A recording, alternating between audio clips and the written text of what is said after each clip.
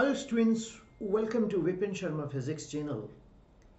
Dear students, I have generally observed that the students face multiple problems while handling physics when they come across concepts of differential calculus and integral calculus.